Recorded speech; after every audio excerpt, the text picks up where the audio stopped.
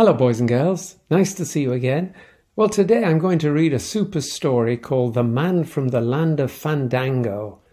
It's written by Margaret Mahy and the pictures are by Polly Dunbar.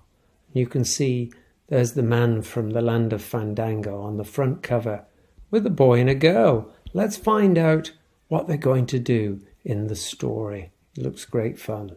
Oh, lots of stars. There are the children, and there's the man, looking very happy. The man from the Land of Fandango is coming to pay you a call, with his tricolour jacket and polka-dot tie, and his calico trousers as blue as the sky, and his hat with a tassel and all. And he bingles and bangles and bounces. He's a bird, he's a bell, he's a ball. The man from the Land of Fandango is coming to pay you a call. Oh, whenever they dance in Fandango, the bears and the bison join in. And baboons on bassoons make a musical sound. And the kangaroos come with a hop and a bound. That looks fun. And the dinosaurs join in the din. Look, they're dancing together.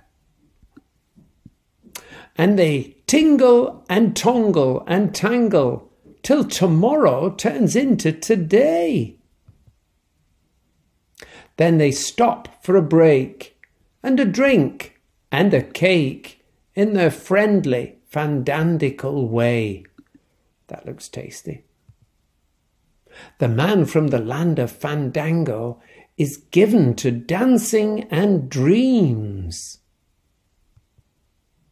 He comes in at the door like a somersault star, and he juggles with junkets and jam in a jar, and custards and caramel creams. What a man! And he jingles and jongles and jangles as he dances on ceilings and walls. And he only appears every 500 years. So you better be home when he calls.